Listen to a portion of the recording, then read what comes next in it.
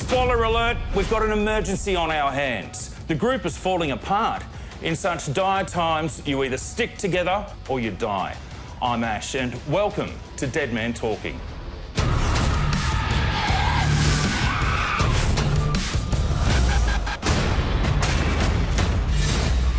I wish you a happy, apocalyptic Easter, because at this time of year, it's nice to remember the little things.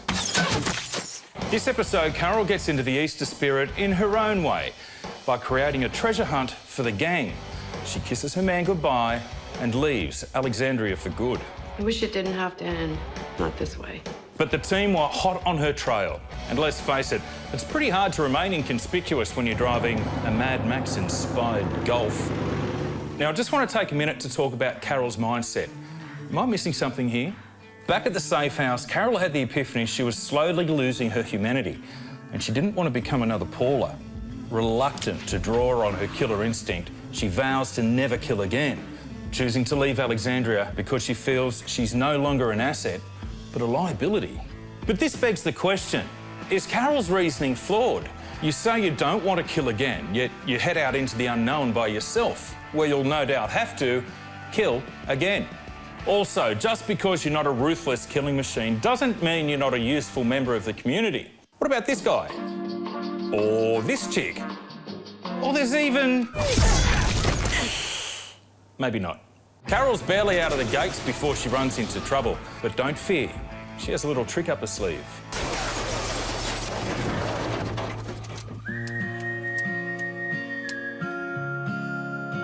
Now, we all know Rick is a man of action. He's gotten the group out of a lot of turmoil in the past. Will Rick's us or them attitude be the key to conquering the saviours? Or will it be Morgan's forgiving and empathetic approach? I don't take chances anymore. But all life is precious.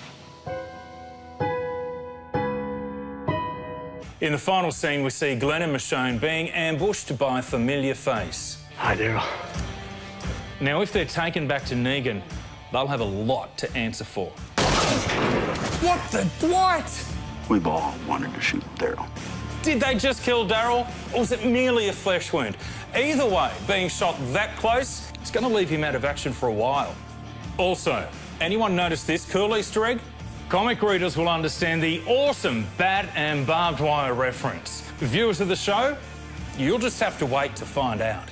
I think I'm that much more ready to tear the world a brand new asshole. This season of The Walking Dead is nearly over, but there's still plenty to be excited about. Fear the Walking Dead Season 2 kicks off April 11, and Robert Kirkman's new series Outcast is on FX in June, express from the US. Tune in for the extended season finale, 8:30 next Monday, and be sure to grab some mates, put on some popcorn, I promise. Next week's gonna be a good one. I'm Ash Turner, and you've been watching Deadman Talking.